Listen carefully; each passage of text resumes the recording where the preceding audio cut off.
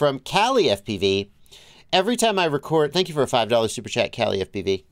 Every time I record videos on my O3 Air units, it splits them into 2 video files if they're longer than 3 minutes.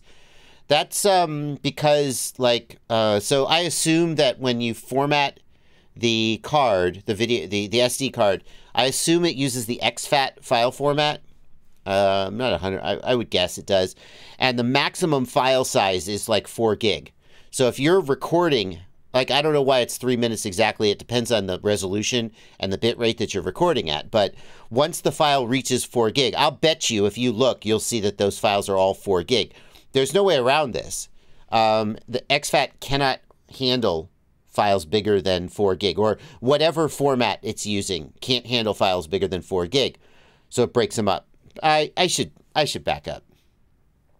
I don't know for sure. Maybe it's, I guess it could be FAT32. I just recently learned that FAT32 can handle up to a 2 terabyte file system, which I assumed FAT32 could handle 32 gig. You know, that's why they call it FAT32. Apparently not. So I'm actually not like super knowledgeable about file systems, and maybe I'm saying wrong things about exFAT versus FAT32. Maybe I should just back away from that ledge a little bit and not sound stupid. But the bottom line is that the 4 gig is the maximum file size that it's going to make. There's no way around that except to record in a lower resolution. Then the files will last longer before they reach 4 gig. But here's the thing. You should be able to put those files in your editor, bump, bump, bump, one by one. They should be 100% seamless.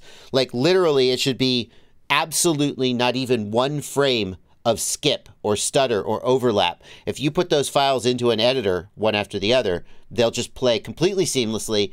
You can edit them, you can join them, you can do whatever you need to do.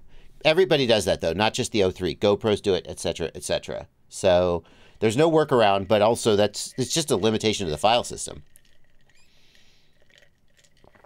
If you have a GoPro, if you install the GoPro Labs firmware, I think there's an option in the GoPro Labs firmware to have large files larger than 4 gig.